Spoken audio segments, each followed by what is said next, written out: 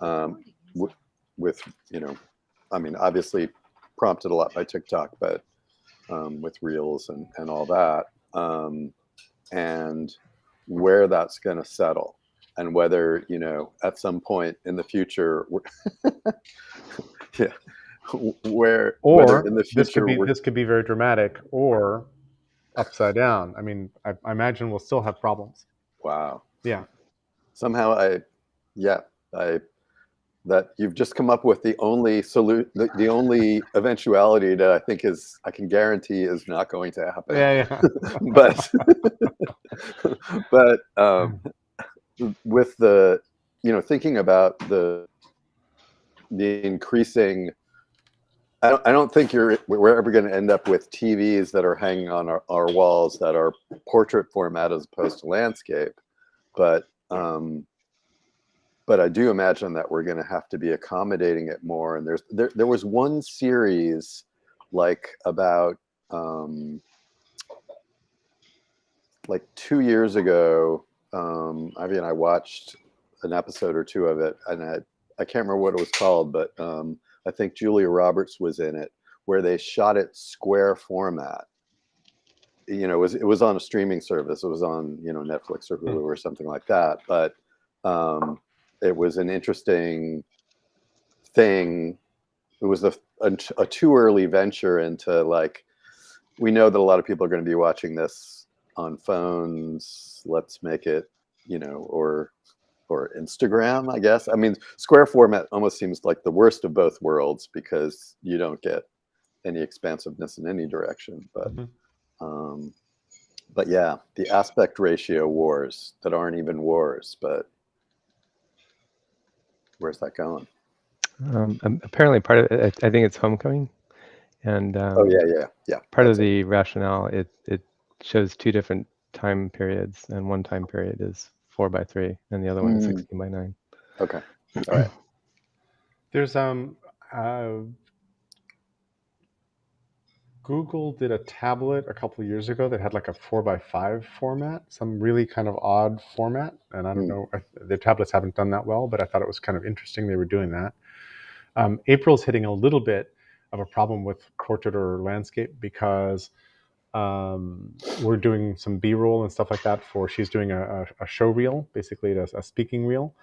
And I actually followed her. I dropped her off at PDX, but then I followed her and sort of, you know, was the guy filming somebody bopping through an airport kind of thing. And then we had to go back and film it in landscape, because the first time we did it was portrait, and they were like, no, we actually need the landscape for this other. I'm like, okay. And then whenever I watch, so all the YouTube shorts are short and very awkward on screen because I can't make them big. And then when you see landscape shot on regular YouTube, they fuzz it, they blow it up and fuzz it on the sides, which is like a weird viewing experience. So I'm unsatisfied as well. Is this something that is going to disturb us for the rest of our known lives? All video will end up being 360 video, and you'll have look around. You'll have people that come along and curate the aspect ratio and the shot and the framing and all that kind of stuff. Does that mean, watch particular does that mean we'll be wearing goggles? Probably not. Probably have retinal implants. Oh my God. That's the worst of all possible. Yeah. I agree. Man.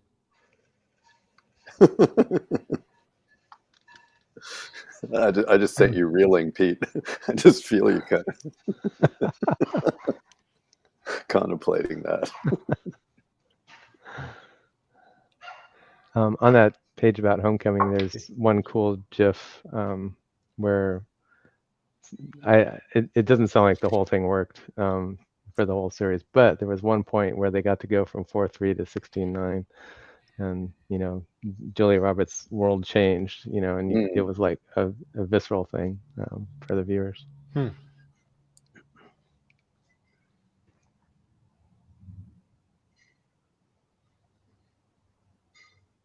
So interesting. So what kind of Fellowship of the Linky things are on your minds today? I'm still thinking about Flancy and me talking, and whoever else talking about Git. And actually, I'm also giving the Git plus Markdown or Markdown plus Git class. We had our first session last Thursday. We're having another session this Thursday, tomorrow. Cool. And I'm hoping Poncian makes it here, but it doesn't look like it so far. So I am thinking practical thoughts about some work I'm doing with the CTA and adjacent entities in ESC about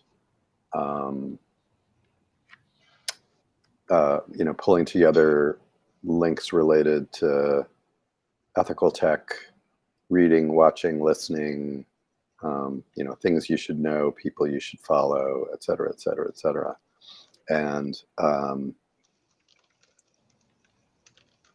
am, as always, struck by like the forms that each of us have, the material we could contribute to such an effort, that's in your brain, that's in my, factor streams, that's in somebody else's bookmark list, that's in your, massive Wikipedia, whatever. and even for a kind of finite product like that, whether these things can be, I mean, they're all links in this case, so it's probably fairly easy to off dump them. Is that? Sorry, I just saw that Jonathan Rosen thing. That's a different Jonathan Rosen. Okay.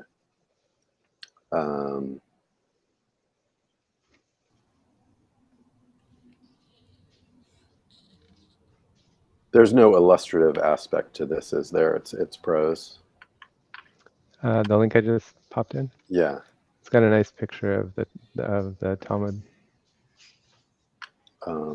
Which is one of the most hypertext. Which is one of the most photogenic of hypertexts. Yep. And which is remarkable given how old it is.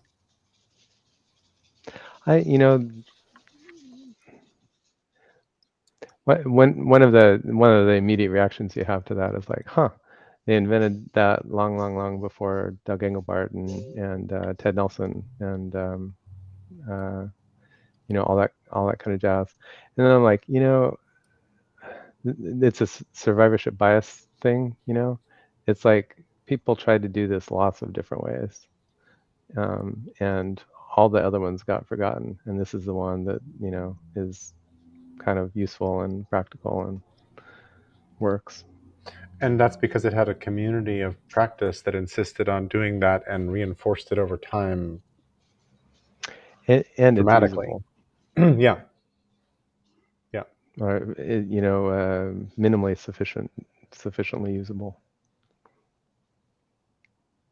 And actually, I guess it had time to gestate for probably centuries at least.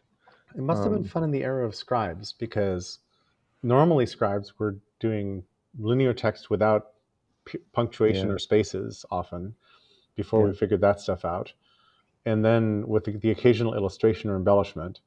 And then all of a sudden you get like a hypertext before you have printmaking, and you've got to replicate that hypertext, and you've got to do it faithfully over and over. Maybe not replicate, you have to represent it. So that's probably part of the fun, right? Yeah, but I think that the margin for changing anything was really, really low. Yeah. Like the punishment for errors was probably pretty high. Yeah. So it would be really fun if you could riff. That'd be really awesome. But I'm not sure those communities had room for that much riffing.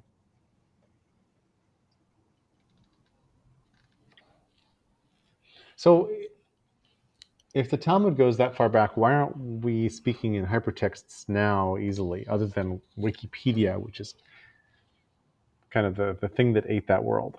Why is this not more common?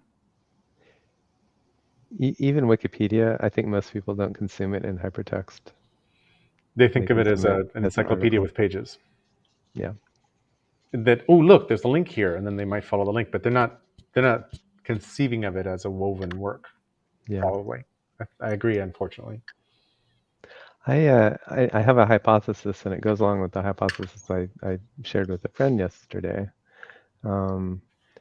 He was talking about the challenges of visual communicating ideas visually, mm-hmm. and with things like diagrams and and quick drawings and stuff like that. So we actually started with Midjourney. I'm like, yeah, Midjourney doesn't do that. ChatGPT does that a little bit. So we played around a little bit with ChatGPT. And actually I was trying to get it to describe an infographic, and instead it made a matplotlib source code thing that drew it instead. But anyway, the big thing I wanted to say here was kind of a lamentation about our visual literacy. As a culture, we get taught how to read linear text. As a culture, we do not get taught how to read visual diagrams or maps or things like that. And we don't get taught how to represent those things, much. All the, anything that has to do with drawing is like, okay, well, that's the art department. I don't know why you're doing that in this class. So it's like we've lopped off all the tutelage and thinking and creativity around visual representation, because we don't do that here. We don't do that in pedagogy. Totally agree. And the alphabet versus the goddess had one particular thesis about that, which I liked. Yeah. That book influenced me a bunch. Yep. Yeah, that's a good connection.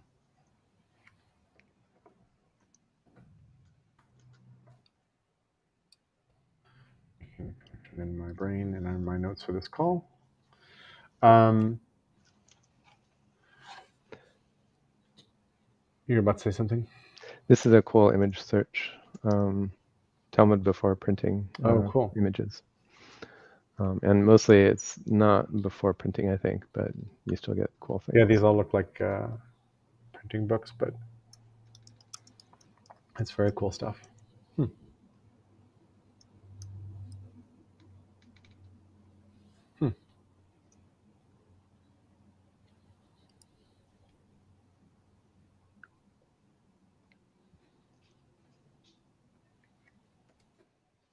Wow, wraparounds. Yeah, this is interesting. I didn't know about this before. Medieval commentaries on the Talmud in the outer margin and opposite Rashi's notes. Mm-hmm.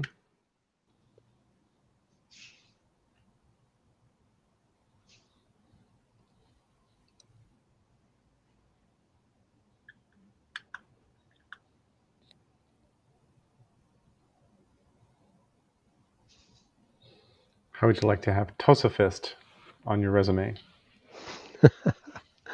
I would be pretty proud to have that, I think. Mm-hmm.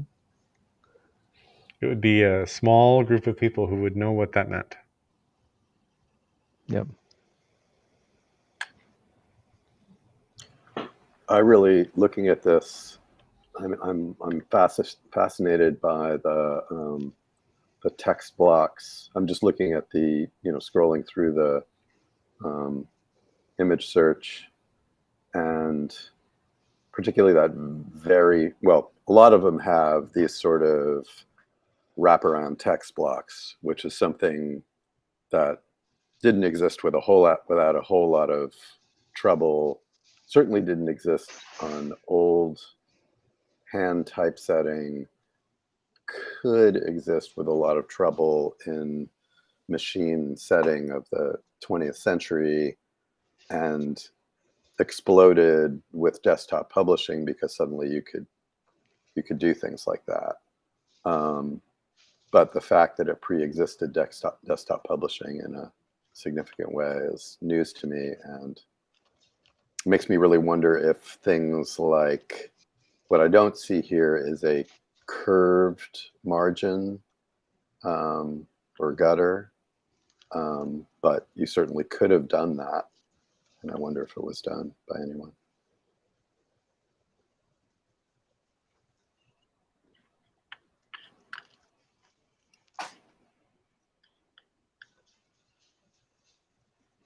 It'd be interesting to like right before printing and right after printing to see kind of how that got negotiated for the Talmud and for illustrated manuscripts. Also, I'm wondering how much scribing was part of memorizing. Yeah. Meaning, and I think in madrasas, a part of the memorization of the Quran involves transcribing it, writing it, but I'm not sure. But I think you learn to write Arabic, and then you learn to repeat the Quran. And I'm thinking that in Judaism there was very likely a similar sort of thing, but I don't know the correlation between Tosafists and scribes or whatever. I don't know if that's a one-to-one thing where you sort of went through a scribal tutorial stage in order to memorize and become a rabbi or a scholar. I don't know. That'd be interesting to know.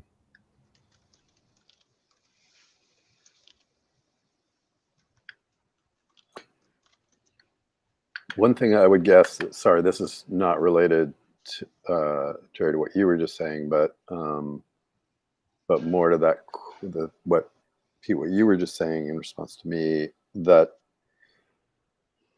in that transition from, to printing, I would imagine, having just observed the transition from printing to digital, that there was that the early attempts were so crude that you would never think to try and duplicate what was going on scribally, just because it's just the same way that like Yeah. an early word processing document and early websites and stuff had no means for graphic sophistication of any kind, and it was probably a couple of decades, which might have been even longer with the printing press before, people developed the abilities to do something that would be anywhere near.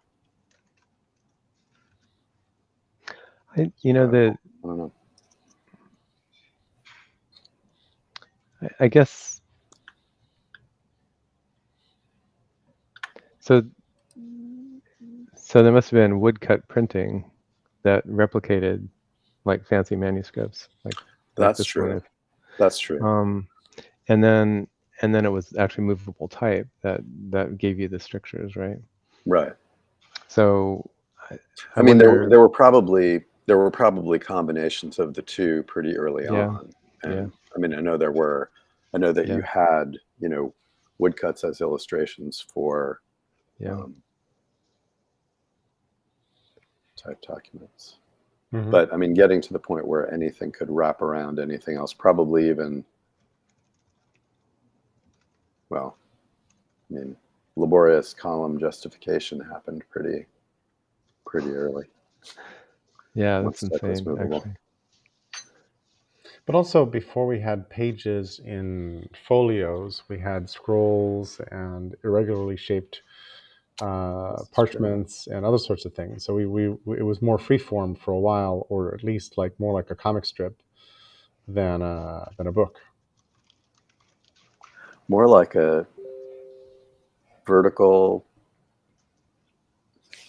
No, I mean, it was a horizontal scroll, but I think most some scrolls ran wide. And here we are circling back around to portrait versus landscape. We're right back there. It's astonishing. I love that. Wow. That was good. See, and you're talking about wraparound. Yeah. That's very cool how that worked. Wraparound, which is sort of picture in picture. Oh, but that's a different dimension now. No, I know. But it's interesting how, like on the iPad and stuff like that, you can do a variety of pretty sophisticated, either split screen, picture in picture, or whatever to try to manage real estate. I don't really know them or use them. Copy and paste, no problem. They're buried somewhere in the limbic system. But then as you get finer grained, it's like features I don't avail myself of. So, and I can never make in Mac OS, I can never make alternate desktops work. They just don't work in my head at all. Yeah, I've not tried much. I mean, I think I've done it occasionally. I tried to sometimes simplify by my life accident. that way during the pandemic. I was like, okay, I'm gonna do alternate desktops, and it's like, nope, not sticking. I mean, I think there's a future there, and I mean, this to me is interesting about what's envisioned by the Apple, well, in the demos for the Apple goggles, is this sense of, okay, enough with my gaming space. I'm switching to my workspace, or I'm switching to my domestic space. I mean, I built, building on to me, sort of the biggest virtue of Factor is the notion that you're creating spaces and streams and sharing around particular aspects of your life. And when you're not in that and you're in something else, there's no peppering the feed that you're seeing with stuff that we know you'd be interested in because it's related to this other part of your life, because you're only in that space. Mm-hmm. And the desktops, the alternate desktops, if they get to the point where it seemed like Apple was going in those demos, where you really are saying, okay, now I'm in my space where I'm focused on this, whether it's, meditation or spreadsheets or like immersive gaming, and that's an easy swipe. That does seem like a place you'd want to go. In the Knowledge Navigator demo, one of the things I liked that would still make sense and it would fit what you just said is they had some avatars basically sitting in the margin. And as you were doing things, I hope this was the Knowledge Navigator demo, but the avatars would basically kind of raise their hand if they had something to say to you in the middle of what you were doing. And they might represent different parts of your life or different research projects that you're on or something like that. And so they would try to catch your attention in some way, and then you could diverge from whatever it is you're doing now and go pursue that. I mean, it's sort of a notification alert of a kind, right? Mm-hmm. Oh, totally. Without, and you could, I mean, ideally with something like that, you could say, nope, don't want to see that. I'm totally immersed in my meditation or whatever, or more likely the immersive gaming. And alerts can't show, but maybe when you're in your workspace, you do allow, somebody to alert either with that little wave or with something more disruptive. Mm-hmm. And the wave could translate into any other kind of attention getting mechanism. Yeah. It seems weird to me that we're still so backwards in how we communicate and how we co-create. Like when we decide, hey, let's do something together, it's like, is it Google Docs or what? And then the what question is like this Pandora's box still. And should not be that way. It should not. It's why we're here. That's right. Partly.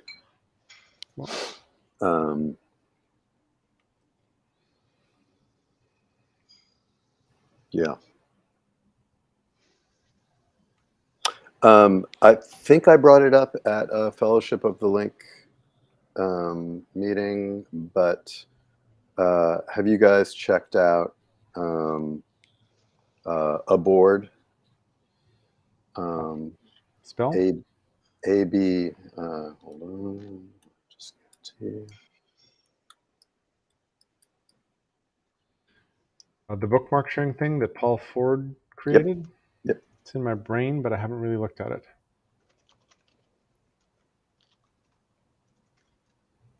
I mean, the best thing about it is it's even, you know, less tech centric than anything that any of us have been involved with. Oh, right. It creates stacks, right? Yeah, just little stacks of things. Stacks of cards. It's fairly flexible. It's a good idea. Yep. I mean, it's kind of Factor, but you know, but even it's the MVP that Factor should have had before it got into, you know, RSS feeds and groups and stuff. I Which like is the a little idea. frustrating because I Yeah. went and talked to Paul about early on about doing it with Postlight, and you know, I mean, not that this isn't an obvious idea in other ways, but why not then? Mm-hmm. Mm-hmm. I like the idea that, well, I guess forgive me for thinking this, but I think a factor is bookmarking important links I want to share and read again, kind of like Delicious, Dear Departed Delicious, and Pinboard Yeah. and stuff like that. And their front page, it's more like, yeah, you know, make a card out of any link. Brown leather couch at Polly and Bark. Yeah. Okay. Yeah, I mean, it's taking it much more like you're kind of what you were just saying, and the analogs you were drawing with Delicious and stuff like that is like you're thinking of the end product of this, like you're going to have all this organized bookmark universe, which sounds both amazing if you're into it and daunting, and they're trying to make the speed bump, you know, to kind of eliminate that speed bump of thinking of the threatening eventuality and just say, hey, there's this. You want to put somewhere? Okay, done. Yeah. You know. The problem. Go ahead. I like extending from like also information, kind of text-based information, to just like objects, things, whatever. Yeah. Part of the problem seems to be like, okay, you want to put something somewhere. The where do you put it bit, and part of the reason we like markdown files on a GitHub repo is that the where is at least in some public space that's findable and linkable and open to others. But in most of these cases, the where is somebody's proprietary whiteboard or chalkboard or whatever zoomable whiteboard metaphor that is not shared space in any particular way. And mostly not public. Mostly it's a private whiteboard. In some cases, it's made public, but not very. I mean, the beauty of the card as a notion extending from the link as a notion. I mean, the link is a totally, you know, portable.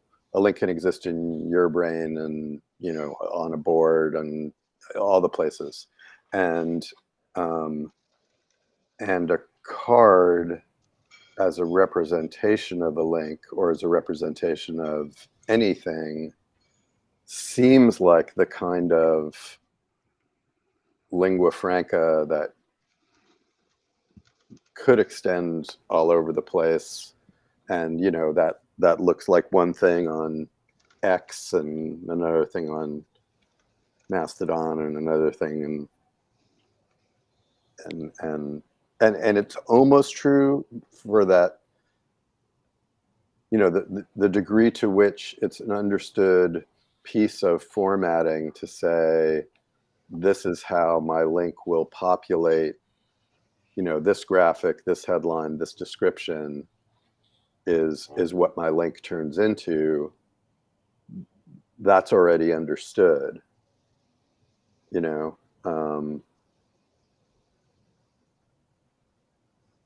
Sorry, I'm I'm thinking as I'm saying this, you know, Git is obviously not for everyone. And the places that are for everyone, as you say, Jerry, are like the private spaces. But there is already this sort of ease of like, if I share the link from that came to me via Twitter, X, and I put it on Instagram, or, you know, that it's going to populate okay in a legible form. That is essentially a card.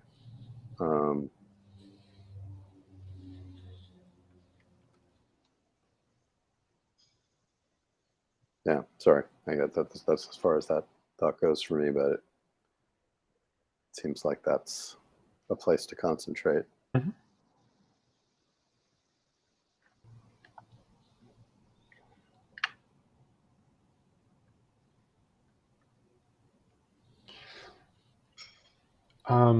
Christopher Allen was experimenting for a while with a form of writing that was more cartoon-like. I've forgotten what he called it, but following panels and ideas around.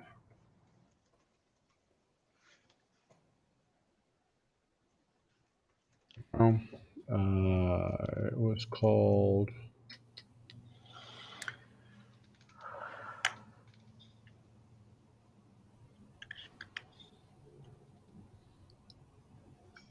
I thought it was him, but I'm not finding it here.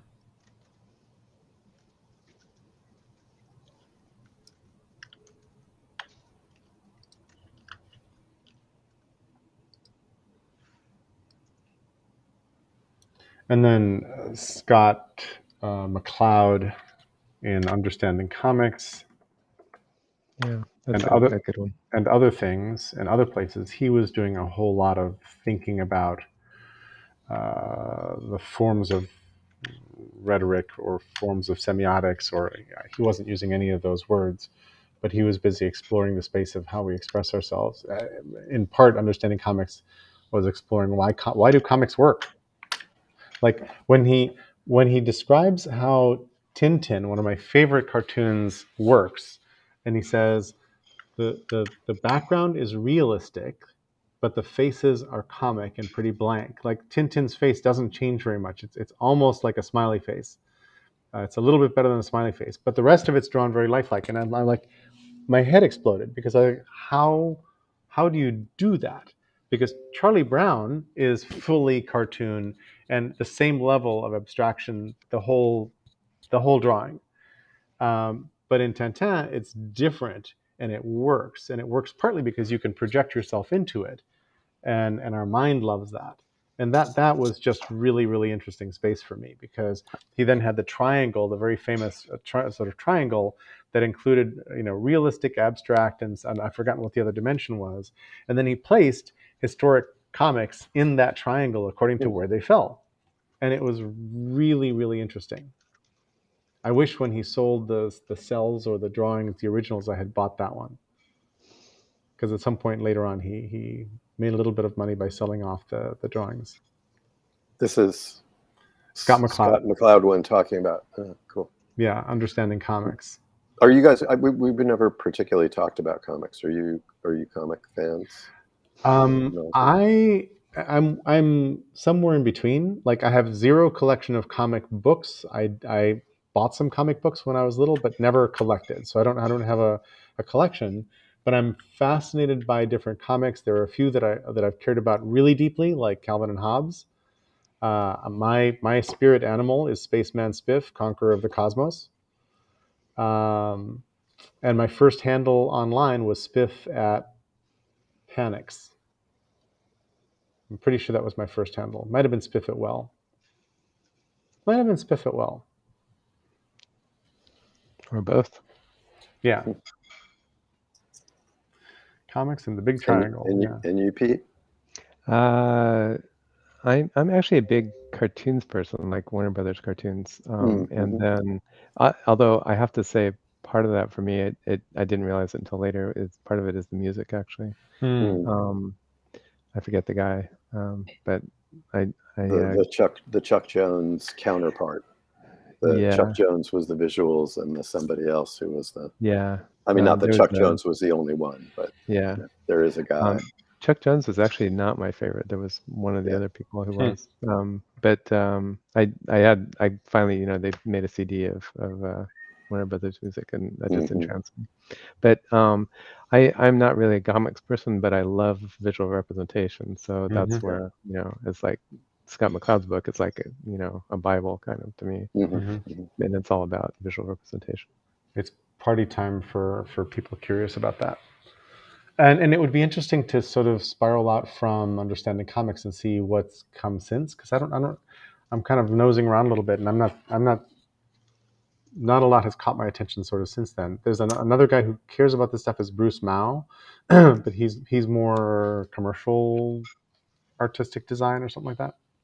Yeah, and there's so much. Have you looked? There's a new anthology series.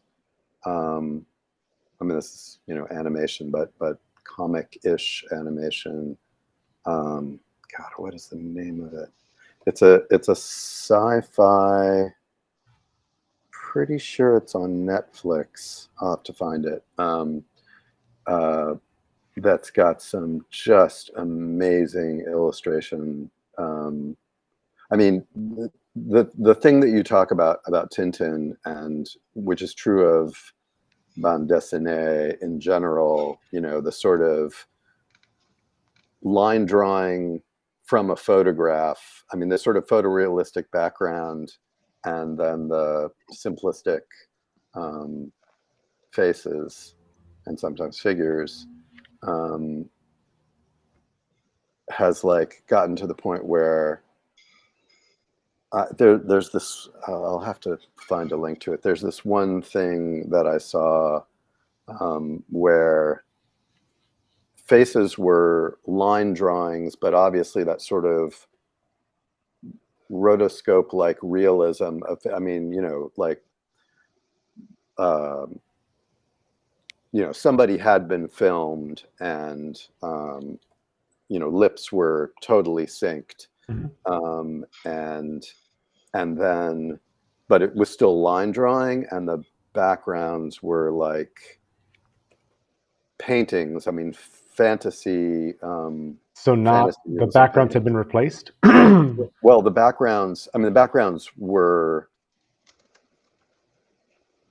as much more realistic as, as the bande dessinée Tintin backgrounds were than the faces, but the line drawing of the faces was more realistic, and the amazingly detailed rendering of the backgrounds was hyper realistic, except that it was hyper realism about extraplanetary locations and not yet existing technology and stuff like that.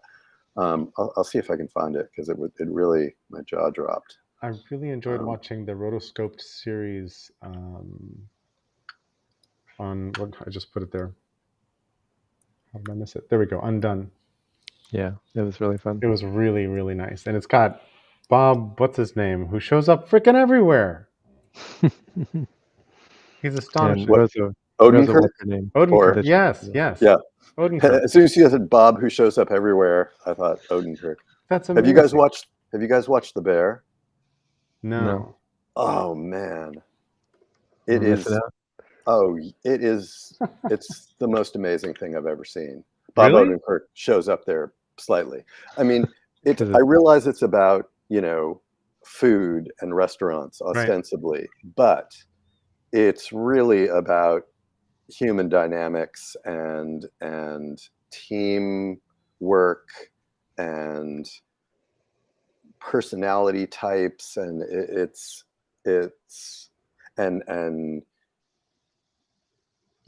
deep history versus modern gloss, and just all kinds of stuff, race relations, age.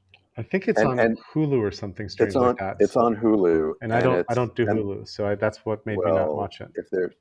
I mean, it's worth doing Hulu for. Ah. And the other great thing about it is the episodes, even though it's a drama, the episodes are only a half an hour for the most part. So you can, on but Hulu, you also get Only Murders in the Building, which is fun. which I have not Well, yet well seen done.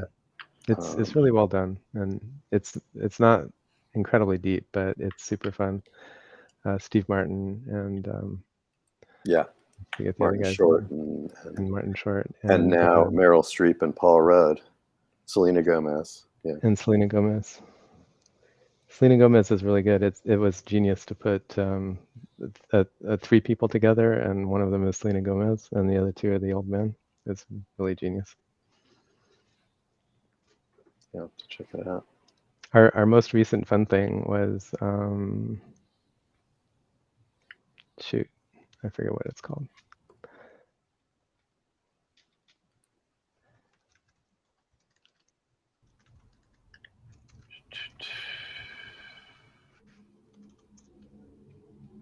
Oh, I'm really determined to find this animated thing for you guys.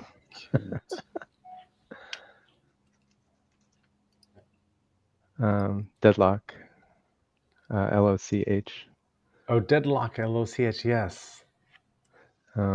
It's set in Tasmania, which is really the good. Australian version of Alaska. Yeah. An incredible amount of swearing. Yeah. And a lot of crude sexual terms, but it's almost all women, lesbians, and that isn't a part of the conceit, kind of. I guess it kind of is, but anyway, it's just brilliant, super funny. You have to look up a lot of Tasmanian slang though, which is interesting. Yeah, that doesn't sound like an obstacle so much. Strangely. One of the things about it, I recommended it to you, Jerry, earlier, and I was wondering afterwards, it's one of the, it actually, it takes a long time to resolve the mystery. And they keep getting really close, and you go, okay, this must be the resolution of the mystery because everything fits. And then it's like, nope, it didn't fit. Oh man. They show you one or two more pieces, and it's like, okay, guys, come on. Yeah. But the end like totally paid off. So unlike some series where it's like Severance was like that, even more so, where the end was like worth anything that you had to do to get to the end. Oh really? And the whole series was it's pretty not good. over, is it? Severance? I think they're coming back. I'm pretty sure they're coming back. Yeah, no, it was great. It's great. The end episode was just mind blowing. I haven't watched because I sort of saw the premise and I'm like, well, okay. It's one of those things, and then even when you're watching it, it feels like it's kind of like guilty watching it. It's like this is kind of creepy. Yeah, that's kind of the feeling. It was a little bit like a Black Mirror kind of sense, and I stopped Black Mirror when it got too close to reality. Yeah. I was like, oh, I can see that happening. Oh, I don't want that future. A little too realistic.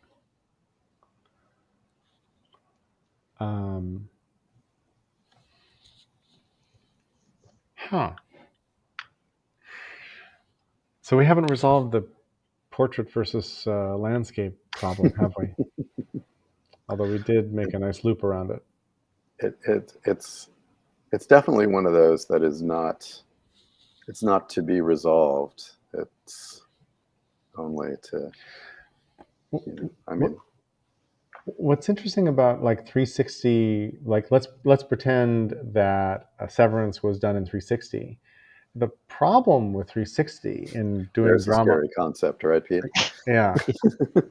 The problem with it is that the filmmaker needs you to see certain things for you to catch what's going on in the plot.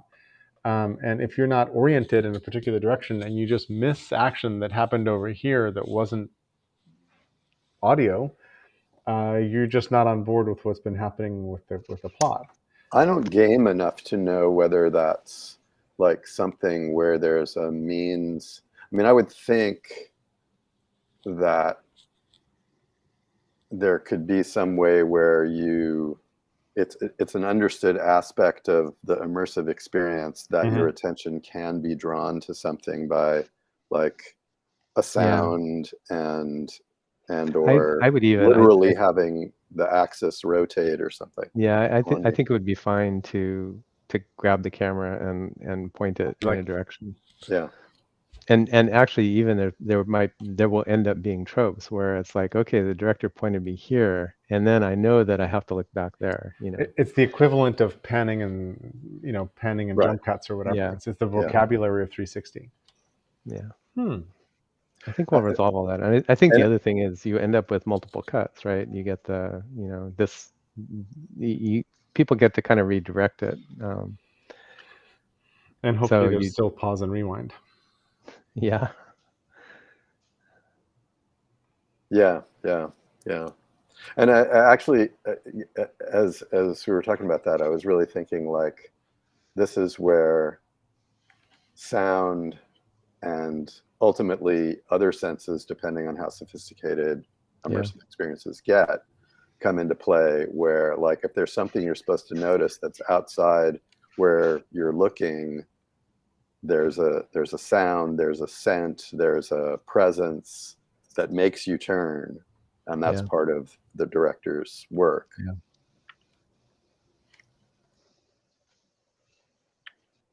Cool.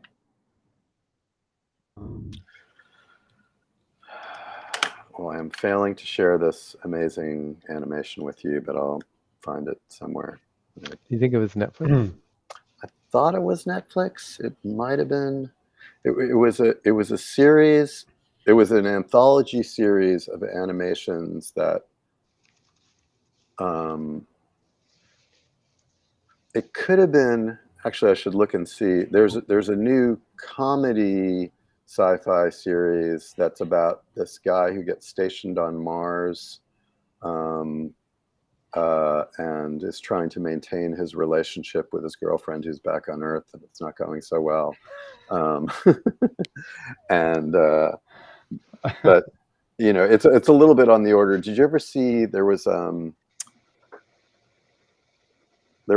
series about 5 years ago called American Alien something, that was like a city where just walking around, like, there was one human looking guy, his roommate was sort of an octopod of some kind, and there were other people. You just walked around and it's just like Superman, American Alien.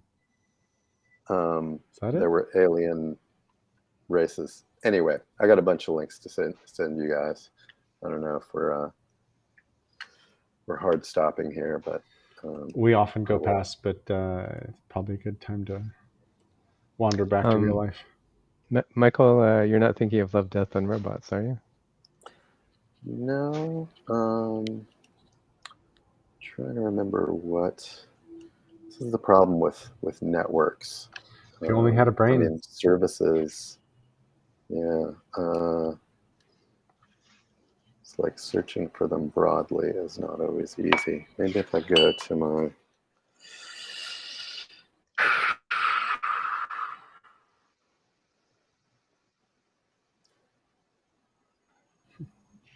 The Just Watch app is often, and IMDb are often ways to cut across. And it's getting a little worse. First, there's too many offers, too many over-the-top offers. Second, some things leave one property. So Netflix loses and gains a bunch of different media. So what you thought you saw on Netflix is no longer available. Oops.